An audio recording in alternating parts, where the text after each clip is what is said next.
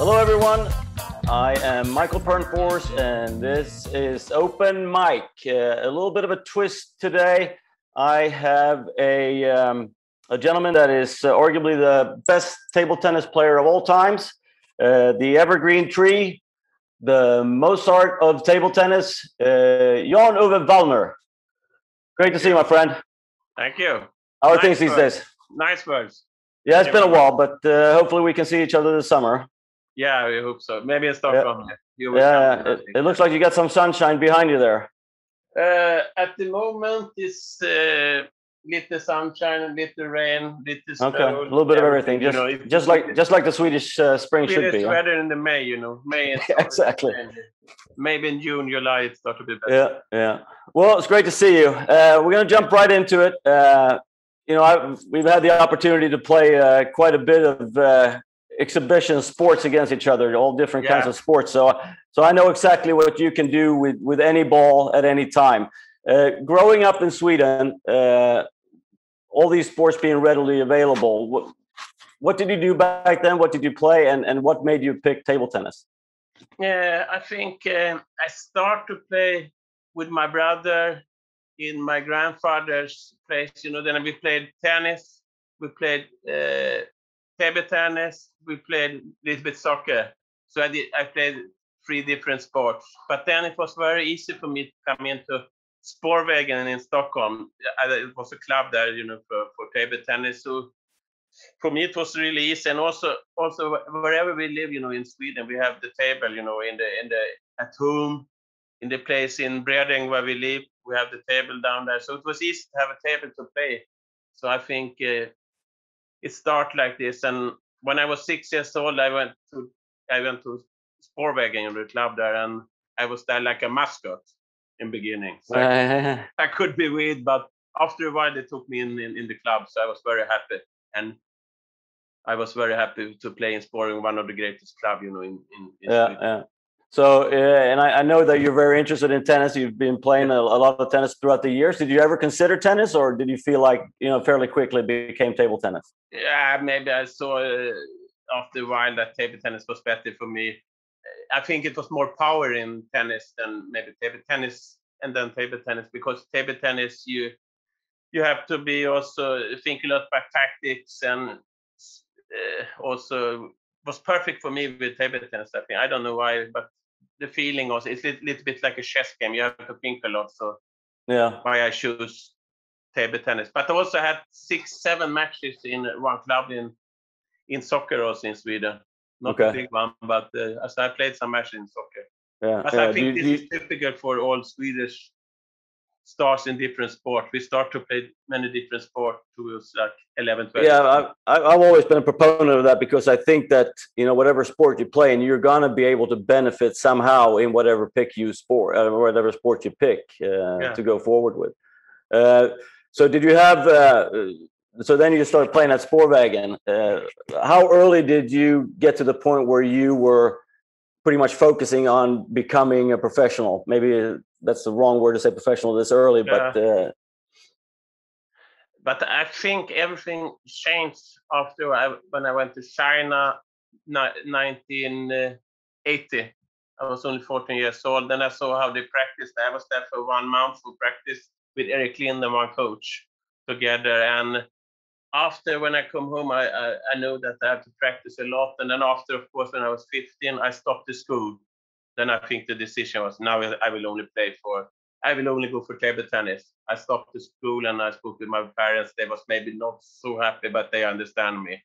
But they was pushing me for sure also. And then I had my brother, 2 years old, he was playing also, so it was very easy for me to stop the school. I didn't like the school so much also, so I was not there, I know that feeling.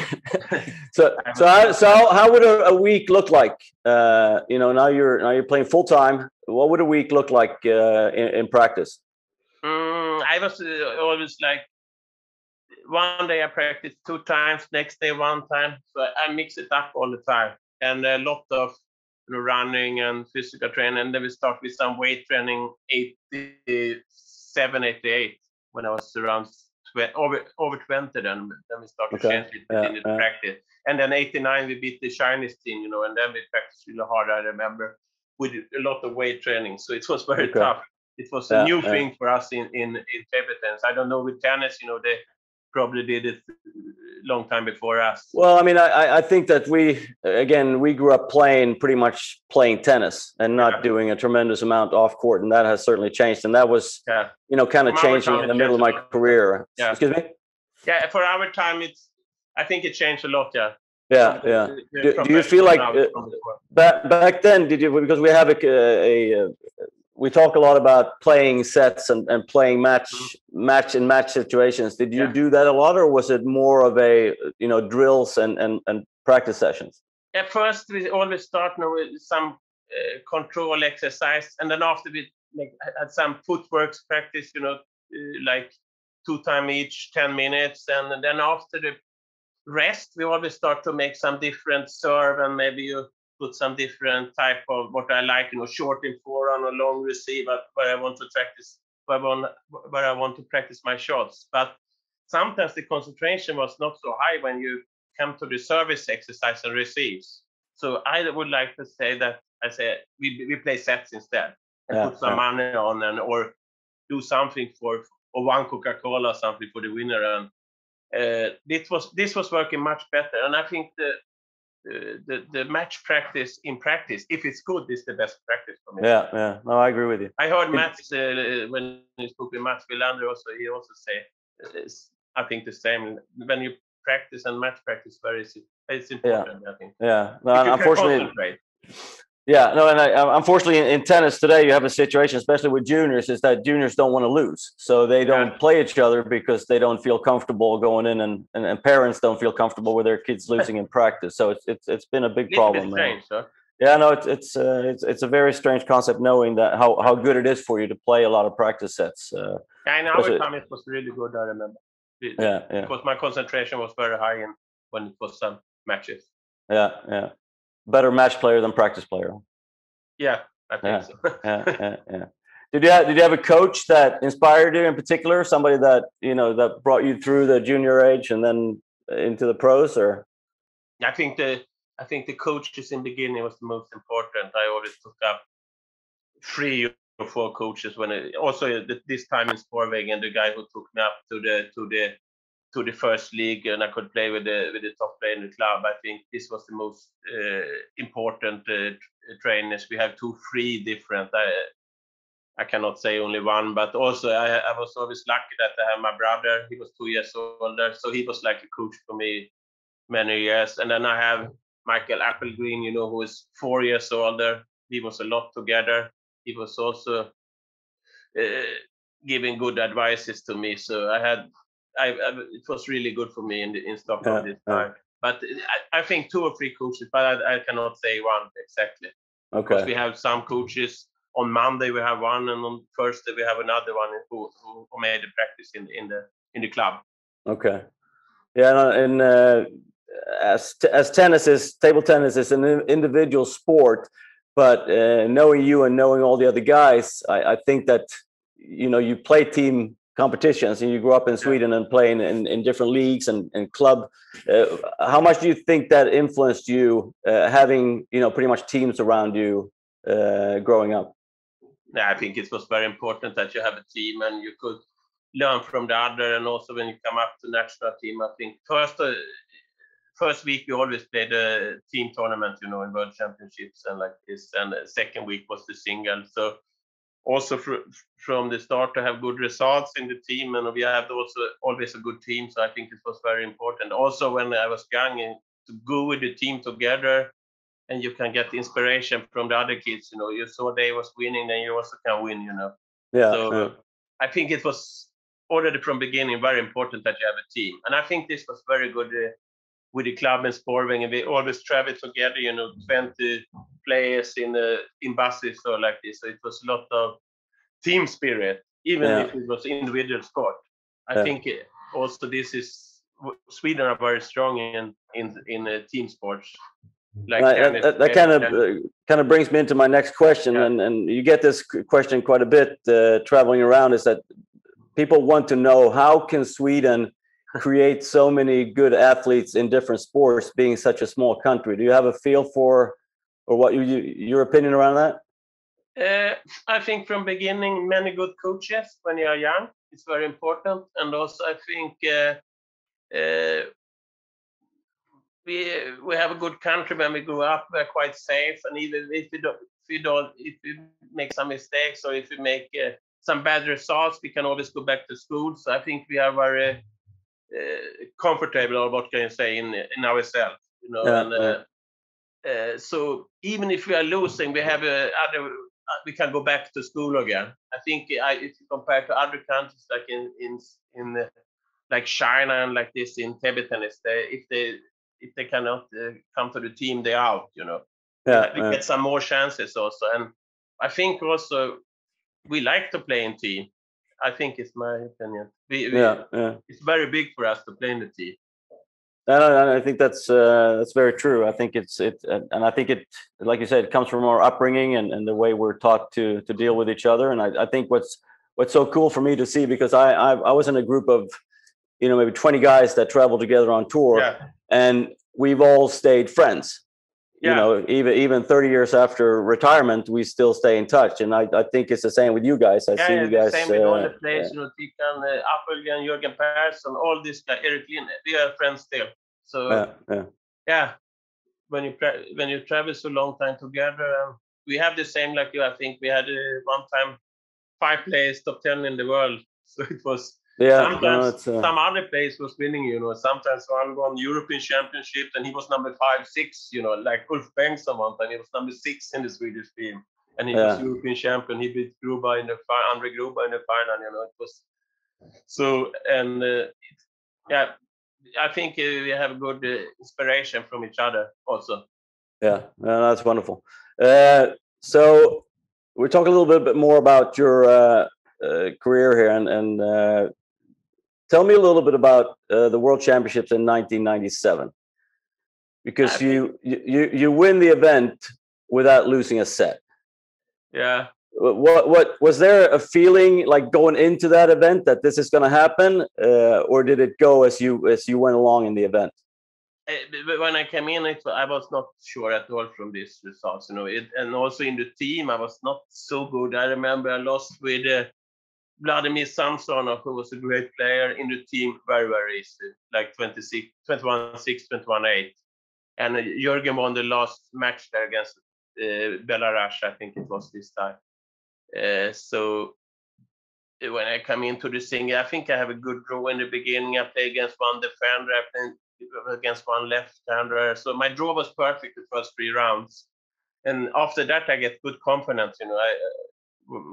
I won so easy first 3 matches, 3-0, and then I could play relaxed in the end, and everything was working suddenly. And then in the final, I played Samsonov again, and this time I felt unbelievably good in the final. I had a good start. Also, all the first sets I won like 21-10, and I was so good in the first sets. I remember. That's an it was incredible, the same incredible feat. In Olympics. I lost only 1 set when I won, so maybe I'm a front runner, you know. Yeah, well, you've proven that. When my game is on, it's on. Yeah. So if you get to pick one individual table tennis match that you won, which one would you pick that was the most satisfying?